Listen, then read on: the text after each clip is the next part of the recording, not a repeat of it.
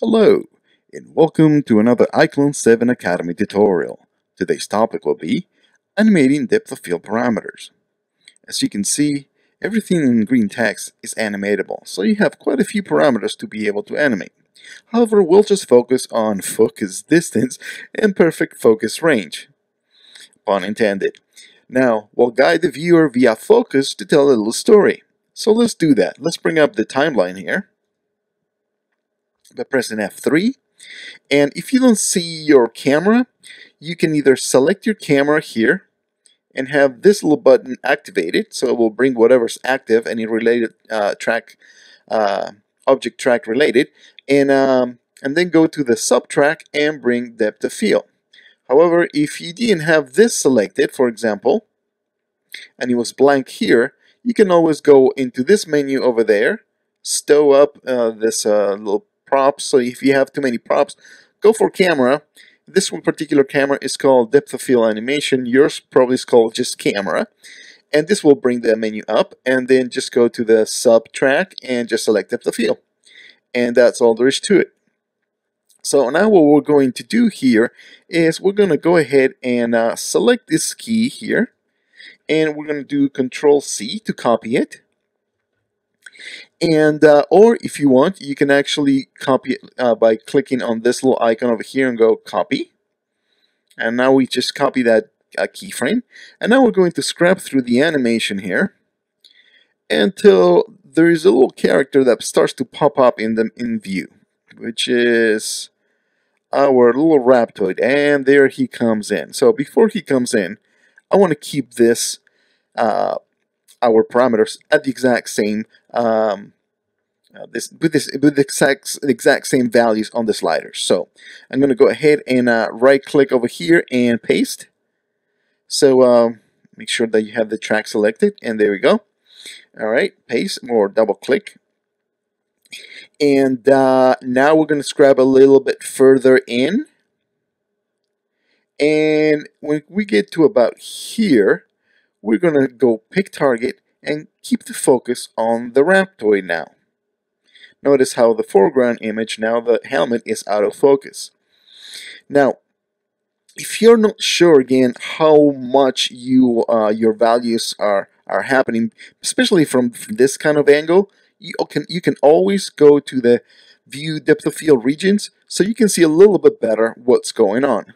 Everything is in red, of course, is in focus, and that's your depth of field area. And everything else, the green is the far out of focus or blur, and the blue is the near blur. And everything in between is the transitions. Remember, transition regions, like we talked in the first tutorial. So let's go ahead and keep it in this mode because it's a lot easier to view it. I'm just going to zoom in and out into this track to be able to see better what's going on the timeline.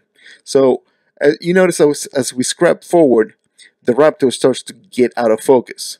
So let's go ahead and keep him in focus by moving forward a few frames and then picking target and selecting the Raptoids once more there, so that as he moves, he always pretty much stays in focus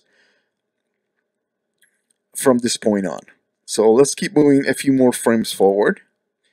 And remember, as you move further, or as your subject moves further away from the camera, your focus range actually gets deeper. And by deeper, I mean wider. So let's go ahead and play with the perfect focus range and make it a little bit longer.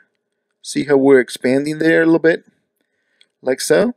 So we got there. So from here to there we go.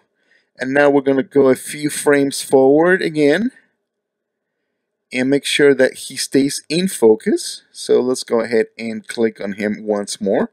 Let's extend a little bit more the perfect focus range because it's further away.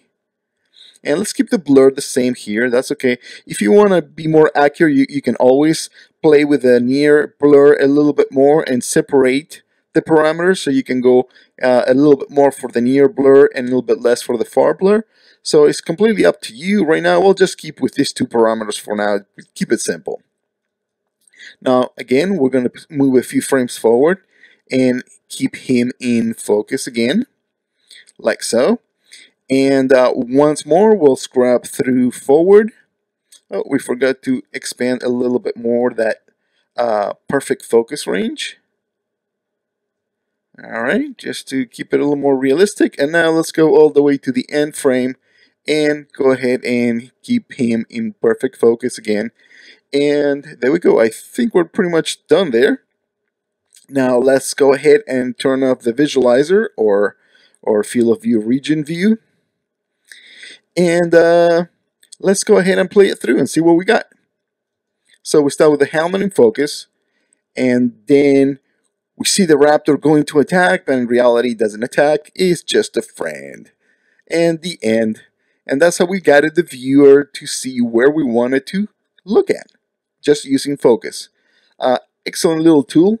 Fantastic ways to you can control the depth of field in a very artistic way or very realistic way. It's completely up to you how, and if you know how depth of field works. So this is a fantastic little tool. So let's go ahead and check out a few more examples. And let's go ahead and bring this animation up. This is the one we just animated, like so. So again, we stay in focus, fully rendered. Just look at that, and we stay in focus on the raptor always. Very nice. Now let's move on to another example.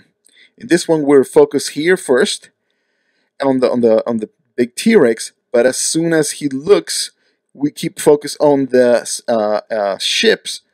Let's play it one more time here.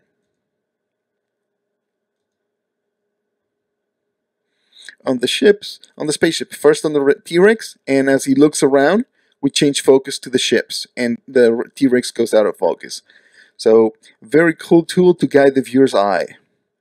Here's another action where it's in focus in this area, and it just wants you to keep interested, and then the camera pulls back, and they're both in focus and ready to attack each other.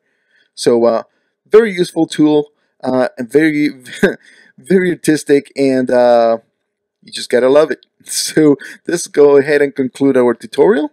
I hope you enjoyed it, and I will catch you on the next one. Take care and good night.